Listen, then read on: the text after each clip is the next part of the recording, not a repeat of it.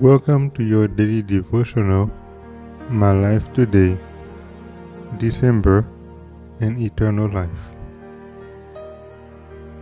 December 20th. Labor for pleasure and enjoyment. Activities in heaven. And they shall build houses and inhabit them, and they shall plant vineyards and eat the fruit of them. They shall not build and another inhabit, they shall not plant and another eat, for as the days of a tree are the days of my people, and mine elect shall long enjoy the work of their hands. Isaiah 65 verses 21 and 22. There the wide-spreading plains swell into hills of beauty, and the mountains of God rear their lofty summits.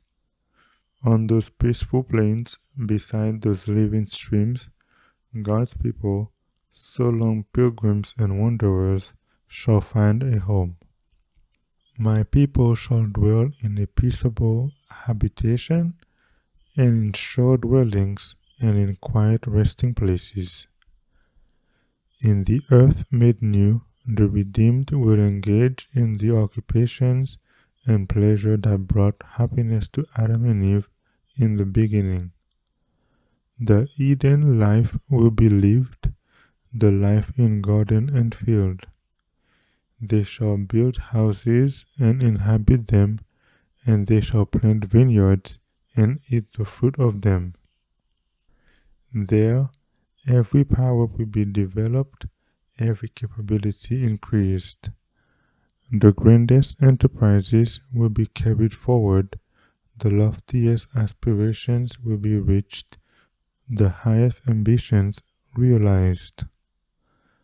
And there will appear new heights to surmount, new wonders to admire, new truth to comprehend, fresh objects of study to call forth the powers of body and mind and soul.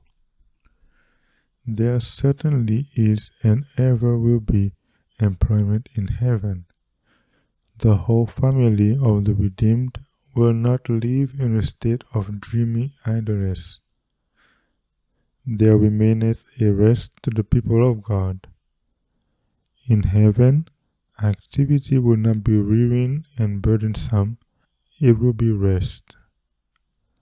The whole family of the redeemed will find their delight in serving Him, whose they are by creation and by redemption. To the weary and heavy laden, to those who have fought the good fight of faith, it will be a glorious rest, for the youth and vigor of immortality will be theirs, and against sin and Satan they will no longer have to contend. An eternal life, December 20th.